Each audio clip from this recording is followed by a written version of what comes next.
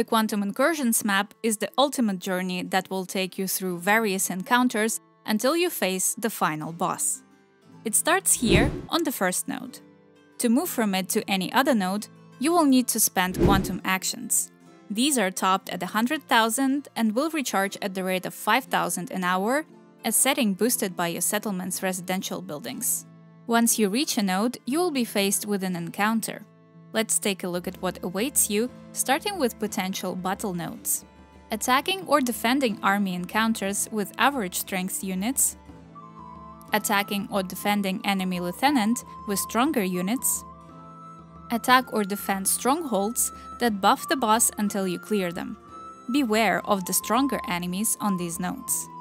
Attack or defend garrisons that house stronger enemies and will reward you with a boost for your army on all the nodes that follow after you clear them. And finally, attack or defense bosses. These house the strongest enemy of the current incursion difficulty. Clear this node to finish the difficulty and move on to the next. Battle nodes can pose an extra challenge that will require you to clear them using only certain unit types.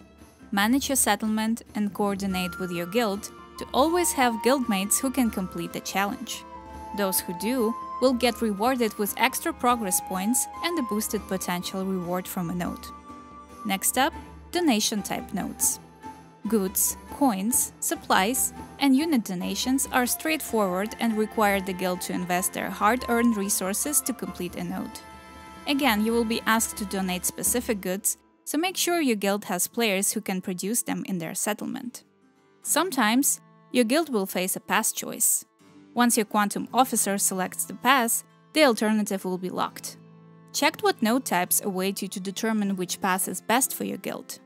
To aid the coordination efforts, the quantum officers can also mark a node, which signals the rest of the guild to focus on it. To finish the map and the current incursion difficulty, your guild must defeat the boss.